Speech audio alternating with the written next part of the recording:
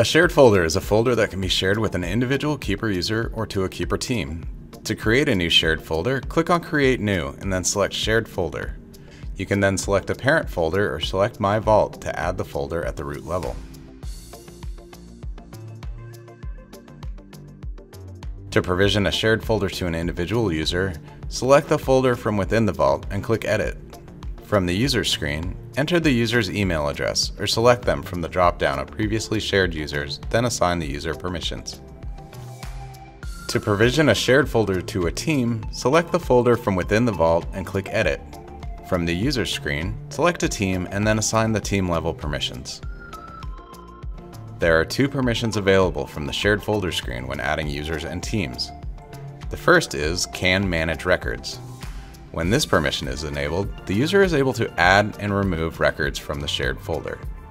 This does not automatically give them permission to edit the records, which have their own individual permissions and must be configured by the record owner. The permissions of records added to the folder, like Can Edit or Can Edit and Share, are set based on the default folder settings of the shared folder. When the Can Manage Users permission is enabled, the user is able to add and remove other users and teams from the shared folder.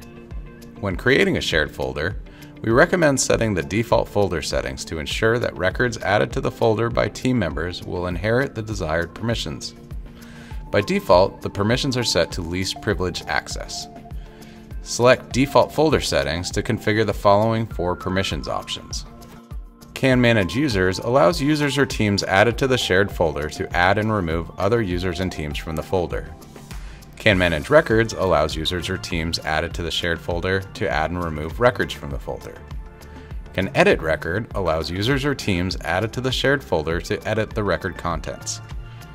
Can Share Record allows users or teams added to the shared folder to share the individual records in a different shared folder or with another individual.